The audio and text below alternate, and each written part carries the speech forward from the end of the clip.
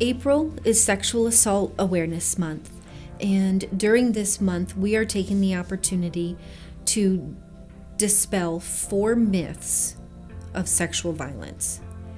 The 4th myth that we would like to address with you is the myth that victims of sexual assault will always appear bruised or battered or hysterical, when the fact is that often a victim of sexual assault will not have visible injury. And as we explore this, there's 2 sub-myths at work within this myth. And the first is that we make this assumption that a sexual assault will always be a very violent act. And it is sometimes, but often a sexual assault may happen with coercion, intimidation. It's often that an offender will use a tactic other than violence, and so someone is coerced or intimidated or threatened. Sometimes alcohol is used as a way to incapacitate someone.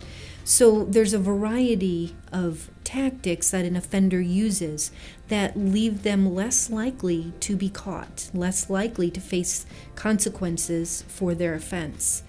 And it's important that we understand that the myth, because if we're assuming that a sexual assault always happens this way, then we're less prepared when someone has a different story to tell us, less likely to believe them. The other sub-myth that happens with this is we assume that a victim will always present one way. So in the wake of an assault, we assume that there will be hysterics and crying. And that may be one typical way of presenting after a sexual assault, but there are many other typical ways as well. It's very common that in the wake of a sexual assault, a victim will have very little affect or show very little emotion. There's a very wide range of what we would consider a normal presentation. And it's so wide that it's hard to even use the word normal. And if we understand that, then we will be able to walk alongside someone so much more effectively. We won't make the assumption that because they're not presenting a certain way, that they're not telling the truth. And so if we dispel this myth, we will be more likely to believe all victims and then respond well to them.